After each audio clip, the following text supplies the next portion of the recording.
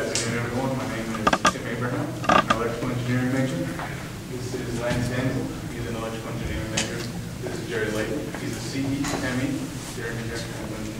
This is Jonathan Devlin. He is an electrical engineer. This is in the suit. He's alright. He's also an electrical engineer. Let me divide up the parts real quick. Me and Masood worked on the button board and power board for our project.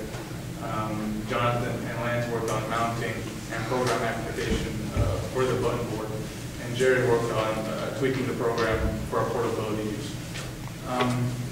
From last semester, if you remember, we had an eye tracking software that tracked your eye with a camera, a webcam. Gave it to a Raspberry Pi, which gave it, which processed the information, translated that information to positional information by PWM signals and sent it to servos, Our goal for this semester was to make that system portable. To make it portable, we needed the button board so we can access it easily. We needed a power board so we can't plug it in. We need a battery pack, and we need a distribution board. We needed also to implement the program for the button board. Also, we need the helmet to mount everything on. We can't just have it laying around, right? So what we implemented all these things. For the power board, we used two DC-DC converters to split the power to the two Raspberry Pis that we had. By the way, we had a stretch goal. An extra goal that we had was to have a transparent OLED screen to display the information that we needed from the servos. And things that we can put on the servos, we can have a flashlight, like we had last semester, which pointed different locations. We could implement an IR camera or night vision magnification, any one of those things on the servos. That's what the screen was for, and that was a stretch goal. If power was a problem, I mean, if we finished early, that was a stretch goal that we had. But as you can see here, how the system works. All we did was add the portability things, and we have a display outside to show you how it works. It is working. You put the helmet on. It tracks your eye, moves we have a light source on there now, and it moves the light source wherever your eye looks. And that's about it. That's our system. If you have any questions, please listen. All right, so I remember from last semester that your system was working very well with green eyes.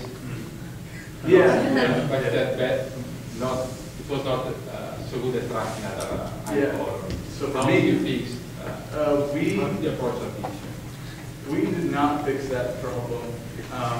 So I can't track my eyes really well because I have really dark eyebrows. My eyelashes are long and they're dark. When they close, they'll go off somewhere else. So Lance, he's good. He can use it all day long. It's perfect tracking. He'll move around with his eyes, so I don't want to call it racist, but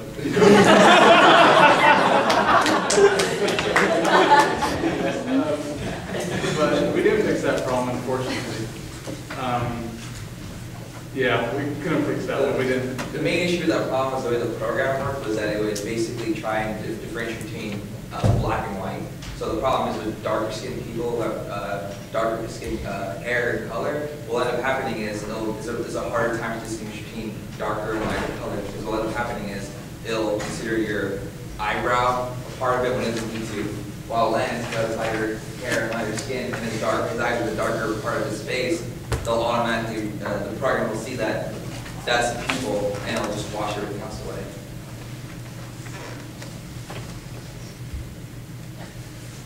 To do some, well, if you look at, let's say, the military, I know for like helicopter pilots, but I'm just set up wherever they go up, you'll see certain pieces that are projected into their home.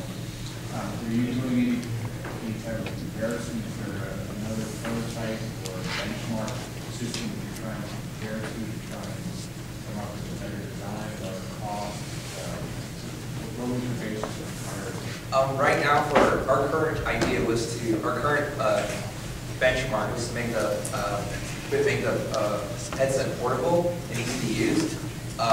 The idea we have the see-through screen was a stretch goal, and the idea was that we would have the camera would track your eye, and you'd be able to see, and then on top of the screen, it would overlay different information. So we didn't get a chance to research much more into that because it was a stretch goal. Our goal was for this semester was to reach the idea of portability, which we did, and then we had about 2 weeks to try and implement the OLED screen, which we got up and running. It would turn on, and we could display colors to it. But the problem was the way the OLED screen was communicating, we couldn't send live video to it, and that was our main issue with it. The only way we could actually display images on the OLED screen was through an SD card. So we were trying our best to find a way of feeding live stream into it, but all we could achieve was different colors.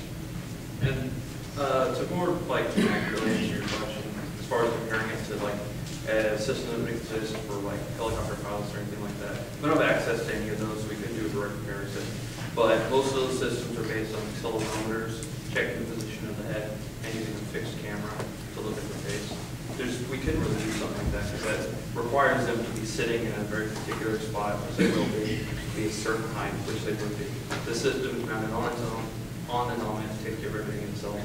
So, and because our camera source is also mounted on the head itself, we don't have to worry about accelerometer data as far as an outside co-located camera.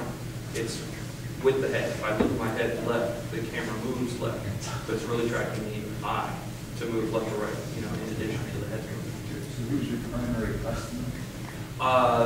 It could be could have some military applications. It could have application for firefighters, especially with certain forms of the IR. But mainly the key is low cost. If we can get low cost, that means more people can get it. So that was our main, goal. Any problems with glasses? Yes. System? Yes. For fun. That's the only one.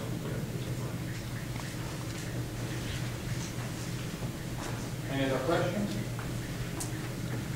I guess we can thank the speakers.